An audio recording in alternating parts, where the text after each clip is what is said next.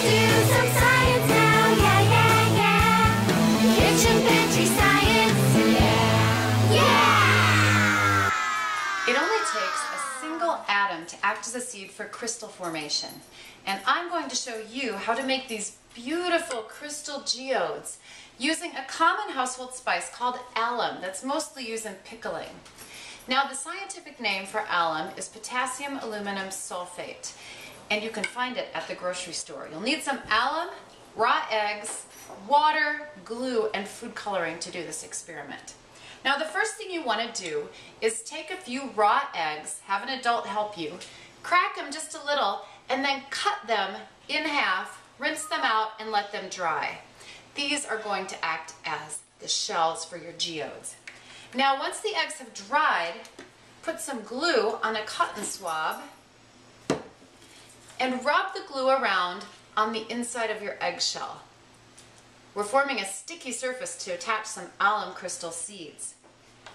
Take your jar of alum, get a little pinchful of alum, and sprinkle the alum crystals around on the inside of your eggshell on the glue. These are the seeds for your crystal growth for your geode. Now let this dry overnight, and the next day you can start growing your crystals. To grow your crystals, you have to make a supersaturated alum solution. That means you have to heat up water so it will hold more alum molecules than room temperature water would.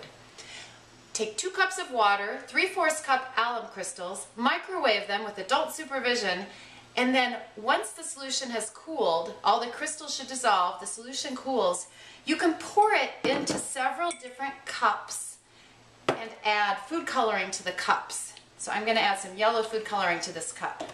Now take your eggshell that has the alum crystal seeds on it and submerge it in the cup of alum solution for about 3 days. This will allow time for the crystals to grow as the alum molecules in the supersaturated solution begin to attach themselves to the alum seeds that you put on the eggshell. After about 3 days, pull out your eggshell and look at it.